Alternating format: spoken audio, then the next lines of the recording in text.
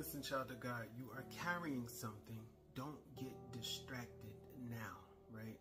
Don't get distracted now. Now, what am I talking about? Child of God, there is an anointing that's on your life. There is a crown on your head. There is a grace that God has given you, child of God. There's a great assignment which is ahead of you, but you're getting distracted, right? The enemy's causing your mind to be confused, and he's causing you to fall back into sin, and you keep falling into sin, and you're getting back up, you're repenting, and then you go back to sin. Like, so if you continue to stay in that kind of cycle, what the enemy's going to do, he's going to keep you in that kind of cycle. So you have to, child of God, you have to press in. You're going to have to get up in the middle of the night sometime when God wakes you up, and you're going to have to pray. You're going to have to force yourself to fast. You're going to have to force yourself to pray.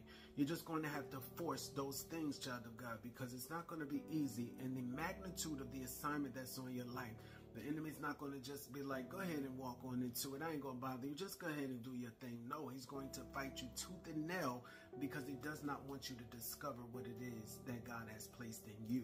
Right, child of God? So you have to get back your relationship back right with the Lord, because at one point you were really focused and you were doing the things of God, but somewhere you got distracted, child of God. So I hear the Lord saying you have to get back on course. Get back on course. All right?